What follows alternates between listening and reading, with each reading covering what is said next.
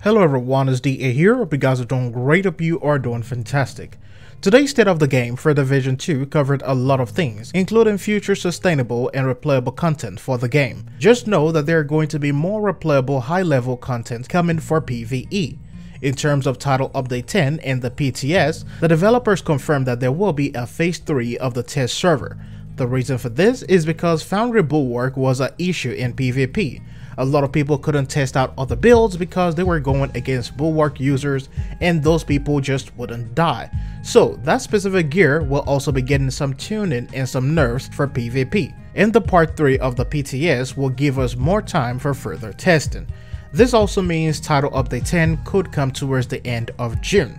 So let's talk more on PvP and exotics. The developers confirmed that the 75 bleed effect nerf to Hives, Seekers, and Mortar Turret will be staying.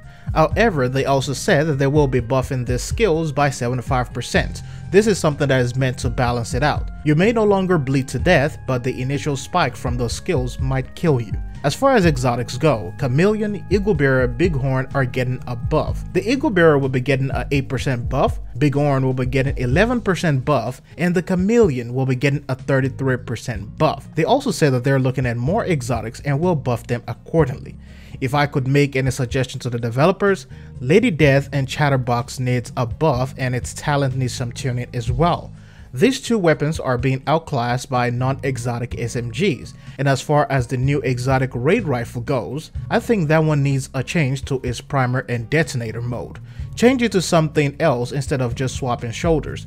If you use a Crusader shield, you cannot swap shoulders, and the swapping shoulder effect also makes a lot of people dizzy. Please, you gotta do something about it. Anyways, that is going to be every important thing that you need to know when it comes to today's state of the game. Thanks for watching. I'll see you in the next one.